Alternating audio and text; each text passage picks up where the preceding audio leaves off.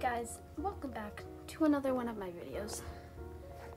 So as you guys know, the unicorn event, or the mystery event, has recently started. In this event, you get an invitation to come to the Unicorn Academy. You get teleported there, and you take this personality quiz that gets you started with your first unicorn. The unicorn comes with its own tack, and also, in Cinder's scenario, little boots. This event is lasting for around 30 days, and I'm not sure if it will still be around like after the Halloween and autumn event. Now here's some tips and tricks for the event. If you can, go on a private server because there's a lot more crystals available in there, but if not, try to go to a server that does not have many people so you have a better chance of finding crystals.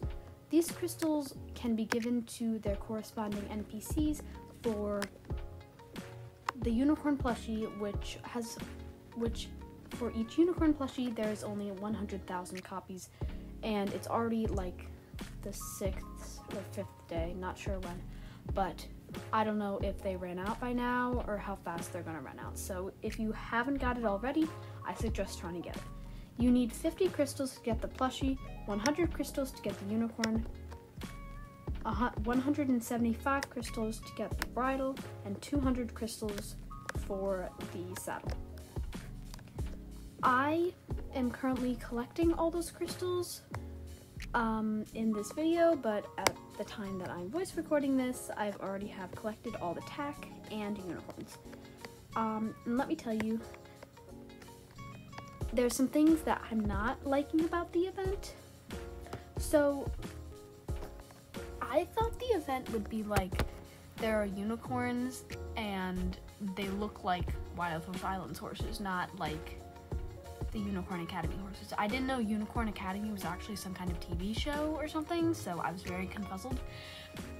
One thing though, it is cool how they did take it from a TV show, and the unicorns do look very nice though.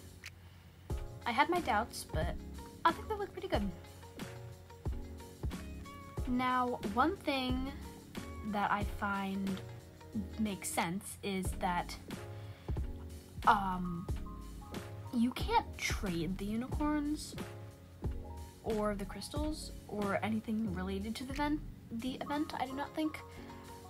I believe this is especially for the unicorns because people could always create alternate accounts and use that to get the personality, and use that for the personality quiz, and then get a different unicorn and then trade it to their main account, which kind of defeats the whole purpose of running around and collecting crystals, and kind of defeats the whole purpose of the event in general. So I understand why they did that, it makes sense. I don't understand why you can't trade crystals, because I was trying to trade a crystal with someone because I didn't need it and they did, so I was trying to give it to them, but then I found out that I could not trade the crystal, which I found to be a little annoying, but I see why they did that.